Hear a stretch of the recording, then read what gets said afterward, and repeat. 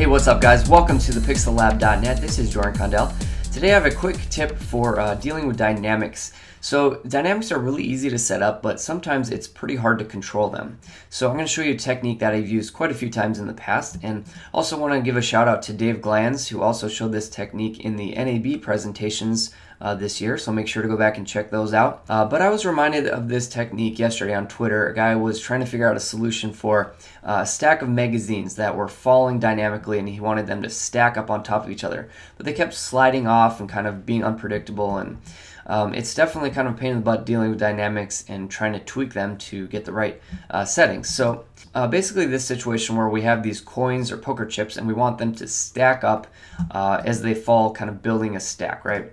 But when we set up dynamics, by default, this kind of happens. So they bounce and they sort of slide off of each other, and they're not building into a stack, which is kind of frustrating. So you can definitely play around with your dynamic settings, your linear dampening and all that kind of stuff to get these things to stack up. But I found this technique is a really good place to start, and it's usually a very simple way of solving a problem. So let's go ahead and build a cylinder. And basically what this cylinder is going to be is an invisible cage to sort of corral all of our clones into the place that we want them to be.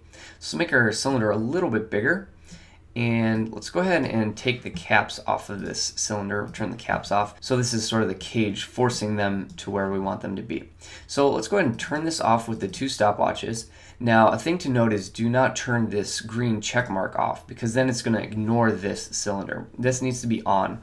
So let's go ahead and hit play, and you'll realize that nothing has changed. That's because this is not a dynamic object right now. We need to right click, go to simulation tags and rigid body. And by default, it's going to go nuts, right? Because it's kind of just exploding all of this stuff. And that is because of the shape. Right now it's set to automatic. We actually want this to be static mesh because it's static, it's not moving. So let's put static mesh. And now you're going to see we're kind of getting the result that we want. And it's a little bit janky right now, but you can see that it's sort of corralling these clones into place. And now all we have to do is go into our cylinder and just play around with the radius of that guy. We can make it maybe a little bit smaller, and then you can see that we're getting a really nice result. And if you want this to slow down a little bit more, you can play in your dynamic settings with some of these forces like linear dampening and angular dampening.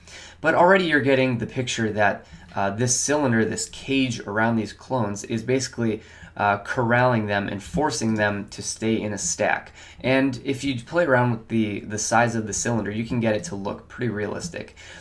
So yeah, I find myself using this technique quite a bit when I'm having things falling with dynamics, and it really helps give you a lot more control over them. So if you have falling poker chips or falling magazines or a stack of books, anything like that, this would be a great technique to play around with and might just save you a lot of time. So I hope that helps you guys. I hope you learned something.